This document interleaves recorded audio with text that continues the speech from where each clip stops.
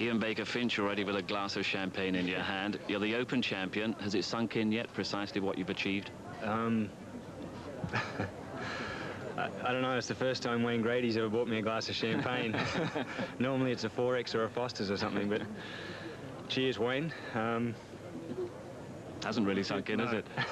It feels pretty good. It feels great. Has it also sunk in the way you played today, out in 29? What was the trigger for form like that, a start like that?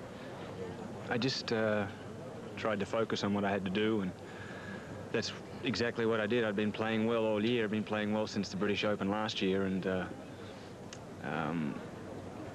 with you know, Dave Ledbetter and Mitchell Spearman helping me throughout the year and just telling me you know, what to do and helping me with my swing, and Pete Bender out there today on the bag with me just made it so easy for me, just kept me relaxed, kept me focused, and I could play like I had been playing all year. I didn't even think at any stage that I was 3 under, 4 under, 5 under, whatever, or that I was so far in front. I was just playing golf like I have been lately, and that was what was so nice about it. That obviously the putts all went in early, and that was a bonus, but were you able to relax at all, especially on the latter stages of the back nine?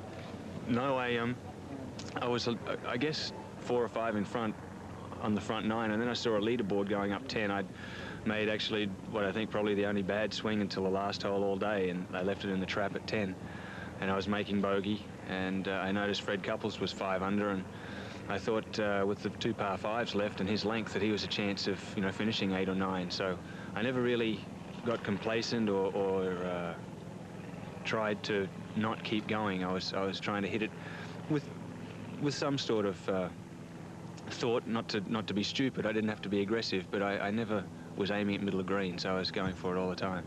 Despite all you've achieved in the game down the years, did you feel a need still to prove yourself a winner, still prove yourself a champion? Is that what you've done today? Yes, I think so. I've had a lot of chances,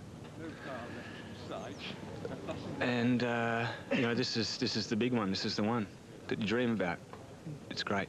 Great day for Australia as well. Great day for you. Thank you. Many congratulations. Cheers.